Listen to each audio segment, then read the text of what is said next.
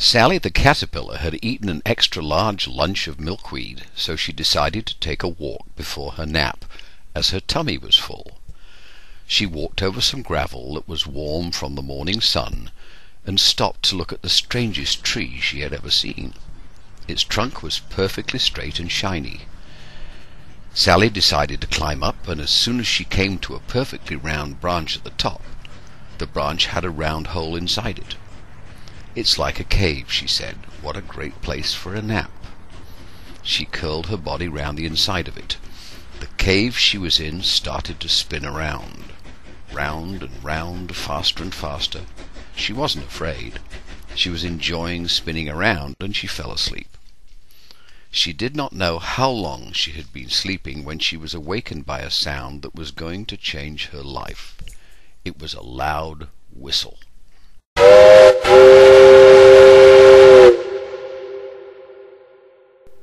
The cave started to slow down until it came to a stop. Sally peeped out from her little hiding place and saw a lot of people. A loudspeaker voice started saying, "The 10 o'clock express train to Miami arrived in New York on platform 4. Stopping at Washington, D.C. This is the Silver Bullet Express. Please board the train and take your seats. The train departs in 10 minutes. "This strange tree isn't a tree at all," thought Sally. "I am in the middle of one of the train's wheels." Now, a normal caterpillar might have taken the 10 minutes that this train was standing in the station to leave its hiding place and escape to safety. But not Sally. "What an adventure," she thought. "I am going to go to Washington, D.C., and maybe I will go to see the White House where the President lives. When I get to Washington, I will climb off."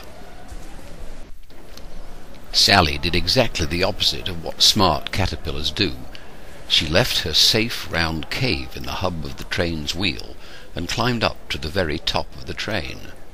What a view! She could see all the people boarding the train with their luggage. "This is the way to travel," said Sally. "First class and free." She had just settled into a good spot right on top of the train when she heard a deep voice say, "Who is climbing on top of me?" Sally stayed very still, but the voice said, "I know you are there. Who are you?" "I am Sally the caterpillar," she replied. "What are you doing? We are leaving in 2 minutes for Washington, D.C. You are on the fastest train in America. I am the Silver Bullet Express, and you did not pay for your ticket. Climb down."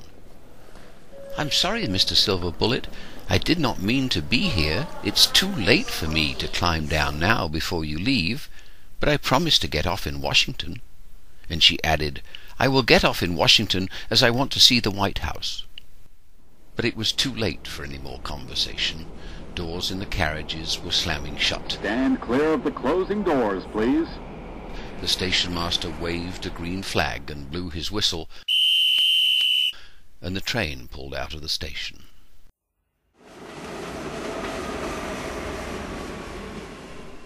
Sally had chosen a place on top of the train just beside the whistle, so the noise was very loud.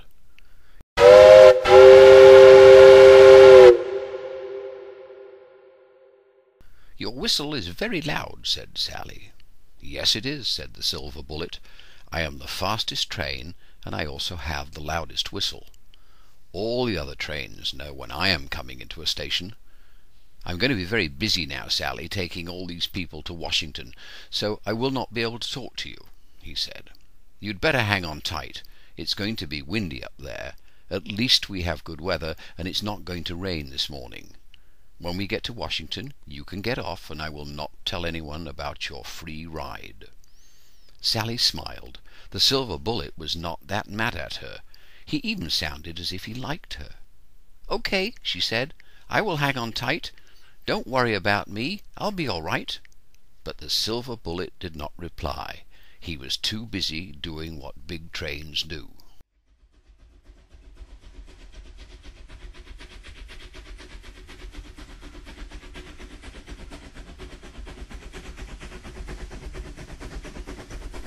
The Silver Bullet did not stop in Philadelphia, the city of brotherly love, because he was the express train. It was the custom, however, that this important train blew his whistle to let all the other trains on the local lines know that the Silver Bullet was passing through at high speed. He used to love to blow his loud whistle even if he was not stopping, to make some of the smaller trains jump and look up and say, "There is the famous express train, the Silver Bullet, carrying important people." Some of the smaller trains in the smaller stations even claimed they had met him, which was not true, as he never stopped there. When they were coming into Philadelphia, the Silver Bullet decided on the right moment to whistle, but to his astonishment there was no sound. He tried again. Silence. No whistle. There was just the sound of a fast train whooshing through the station.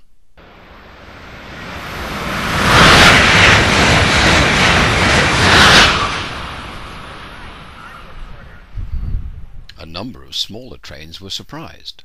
"Wasn't that the Silver Bullet Express?" said a younger branch train. "He didn't whistle."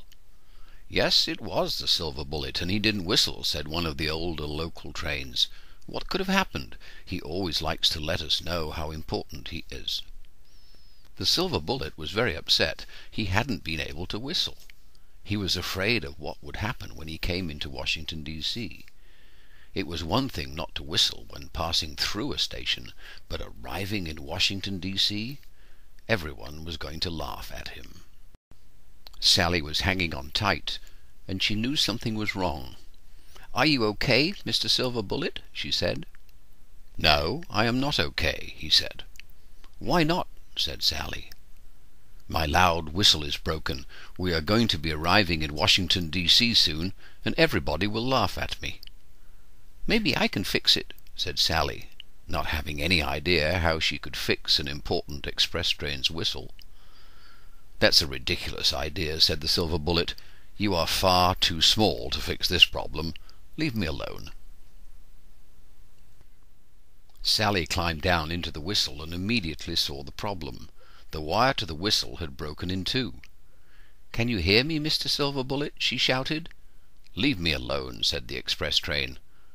"The wire is broken," she shouted. "I can hold one end of the wire in my feet and the other end of the wire in my hands, and if you do not pull too hard the whistle will work. I'm long enough to reach." There was no reply. "Try it," she shouted. "Try it now." She hung onto both pieces of the wire with all her strength.